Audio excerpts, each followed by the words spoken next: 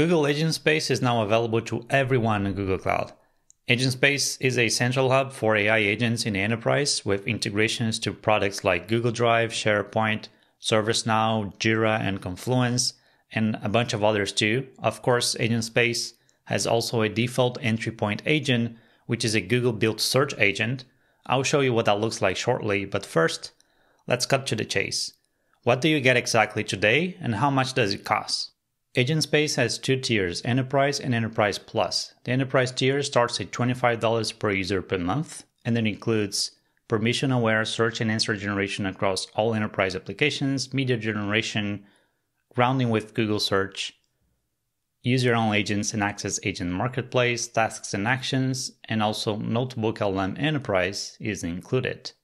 Then we have the Enterprise Plus tier, which includes everything in Enterprise, plus greater rate limits, Google-built agents like the deep research and idea generation agents, no-code agent builder tool, advanced governance and administration features as well.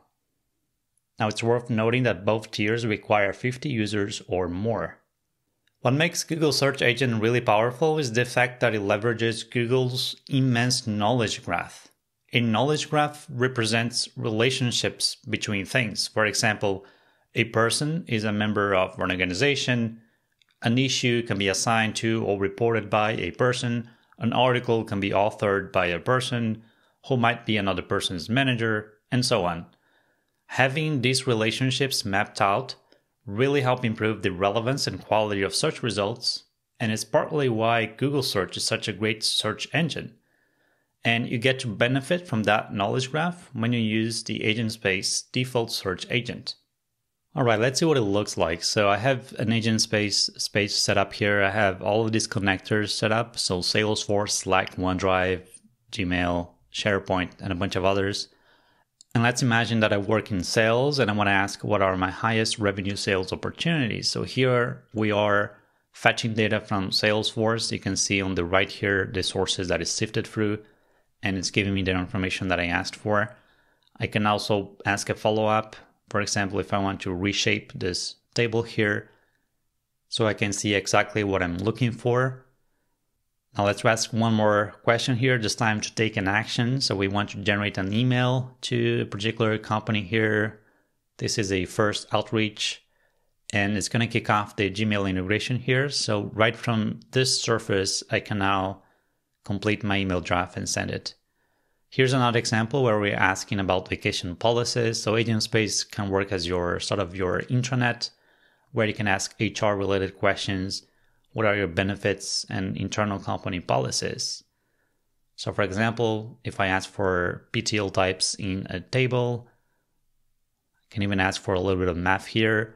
So I joined this company in January 1st, 2024. How many PTO days did I accrue? So it's really an LLM-powered agent that can do a lot of different things, and hopefully get the idea of the possibilities here when you connect all of this organizational data into that agent. Now, there are also Google built-in agents like the Deep Research Agent or the Idea Generation Agent. If we look at the Idea Generation Agent, for example, here we can ask for example, different proposals for our sales department, which was even suggested here by the agent based on the kind of data that I have. Then there's of course the Deep Research Agent as well, which is similar to the Deep Research Agent in Gemini or ChatGPT that it may be used to. But here the difference is of course that we have all of this organizational data as well. So we can use that as context, for example, to ask, based on our largest opportunities, research and generate a plan for improvement areas of our company's offering, taking into consideration competing products. By the way, this was the output of the Idea Generation Agent from before.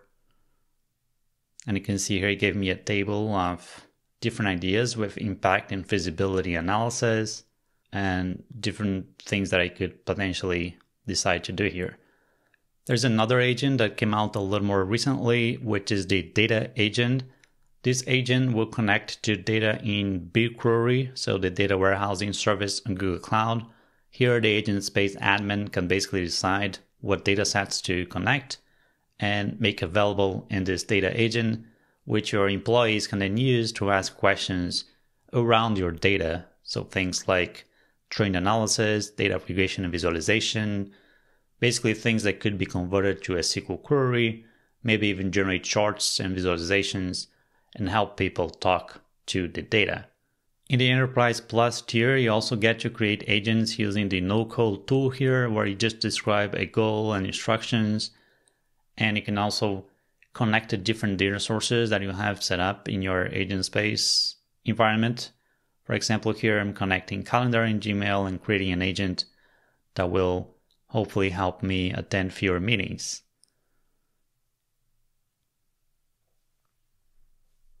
Also worth mentioning is the fact that there is an API, a REST API, and also a Python SDK.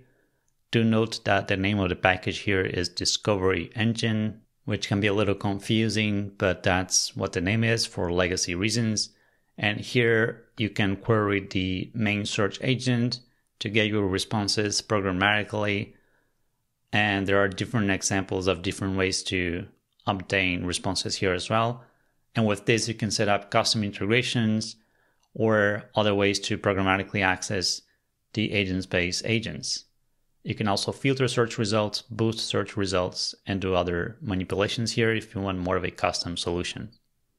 All right, finally, Agentspace includes NotebookLM. So if you're not familiar with NotebookLM, it's this tool that allows you to connect sources, whether they are sources coming from your integrations, your organizational data, or sources that you upload or provide as public content, for example, websites or YouTube videos, like I'm doing here.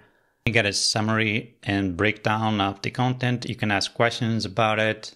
You can add notes, create audio review podcasts. You can also create a mind map, which is a very neat feature for exploring the content, seeing the relationships between the different concepts in that source content.